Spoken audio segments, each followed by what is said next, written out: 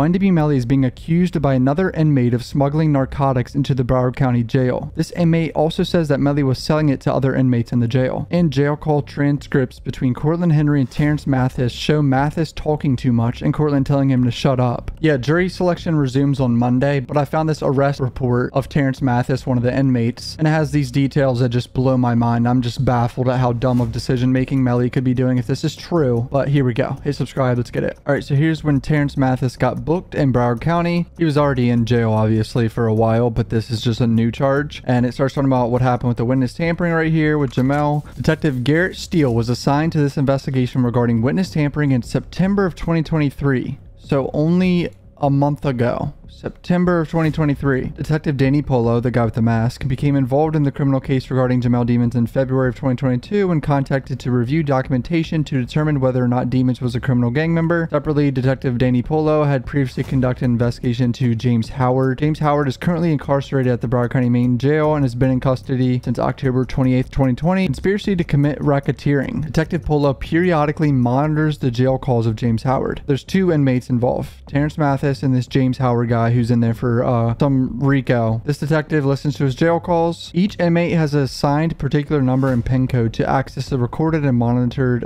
jail phone system. Jamel Demons does not have phone privileges due to disciplinary actions while in custody. So he hasn't had any phone privileges, I think, for years, since like 2019. Like when he first got arrested, it got taken away from him pretty quickly for doing something. Polo, while monitoring the calls of James Howard, heard discussions about Howard communicating with Mr. Demons and passing messages. These phone conversations then led to Polo requesting in August of 2023 Broward County Sheriff's Office Detention Communication Supervisor to provide any and all call details from James Howard for the previous 12 months, as well as outgoing calls. Known girlfriend of Jamel Demons prior to his phone privileges being suspended, there were hundreds of calls to this individual. There were calls to a Travis, Melly's manager, okay, and Cortland Henry. Terrence Mathis made more than 60 phone calls to Cortland Henry between March of 2023 and August. 60 phone calls. It's like 2 or 3 a week, right? Mathis is currently awaiting trial for first-degree murder. That's great. Demons developed a sophisticated system to communicate with individuals. Oh, wow. So we got the camera stuff. So camera unit 5C unit 2, August 21st, 2023, starting at 5:11 p.m., ending at 5:30. Demons is speaking to an inmate from cell 5C that was in the day room for his time out. During the conversation, you can notice Demons motions towards the adjacent unit, which is unit 5C3. The inmate who he was speaking to then points towards the same unit to confirm what Demons was referring to. Demons tosses what appears to be a note letter under his assigned cell door. Same inmate grabs what appears to be a note from the cell door. Same inmate tosses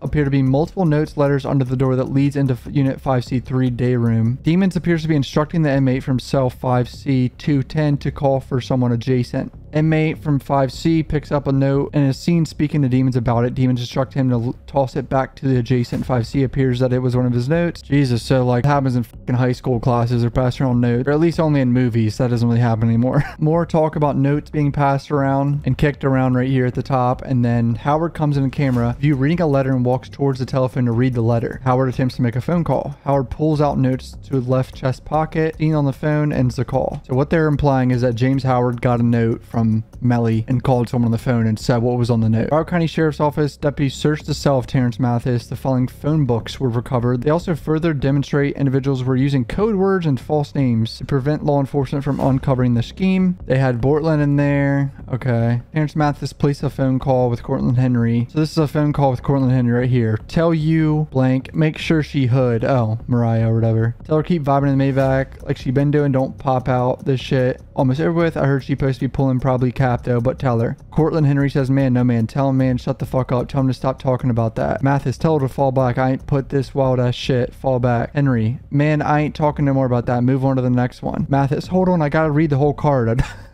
I don't know what to tell her. Keep doing what she's doing. Tell her I love her and I miss her so much. I'm going to eat her like some ice cream when I touch down. Melly did not write out that he's going to eat her like some ice cream and had his boys relay it to her on the outside, while Cortland Henry's basically telling the guy to shut the up and stop talking because Cortland knows it was probably recorded. What a disaster. But it's kind of funny that Melly wrote that. During this call, Mathis is trying to give directions to Cortland Henry about keeping Mariah away from court. Henry is obviously uncomfortable and does not want those directions being given over the recorded call. Henry already knows his job of keeping her away, and there's no reason to continue talking about her. Mr. Demons and Assistant State Attorney Christine Bradley exchange emails about scheduling a deposition. During the course of the conversations, Mr. Henry tells the in-custody messages to slow down, and at times they have to repeat the messages, and they describe specific emoji characters or even spell certain words in a particular way. Melly calls her ASAP Rocky's baby mama.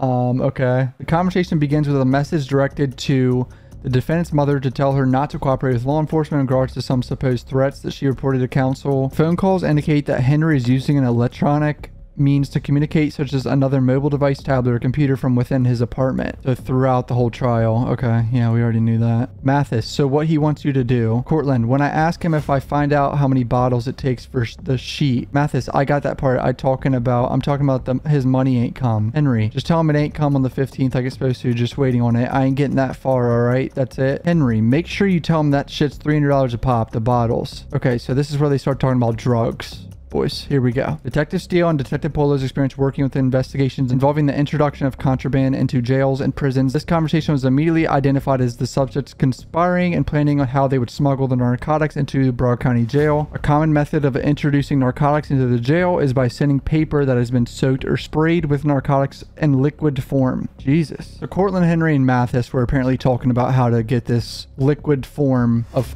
drugs into the jail. That's just amazing. Detective Russell and Deputy Alvarez conducted an interview of a gang member being housed at Broward County Jail. The subject stated that Jamel Demons was controlling, facilitating the introduction and distribution of narcotics-laced paper into the jail. The subject also stated that in the last 2 months, he had personally purchased narcotics-laced paper from Jamel Demons. The subject stated that only inmates or demons floor currently have access to the narcotic. The subject stated that the narcotics-laced paper was introduced in the jail in the mail form of legal documents from attorneys. Yeah. That's the bombshell. Someone snitched in the jail saying that these legal documents from an attorney has laced narcotics on it. Holy shit. If this is true, how brain dead can you be? You're fighting for your life, Melly, and you're worried about drugs. I pray to God this is not true and this is someone just making this up. But what the are we doing here, dude? This is where they start talking about Bloods right here for some reason. Admits to criminal gang association. In August 2023, on multiple recorded calls, Cortland and Mathis admitted to his involvement in the Bloods and stated that there is only one person above him in the jail. Mathis also stated that Jamel Demons has nothing to worry about because Mathis is vouching for him. Mathis also was involved in the electronic communications directing criminal gang members to enforce violations upon other Bloods who were not in the good standing or had been kicked out.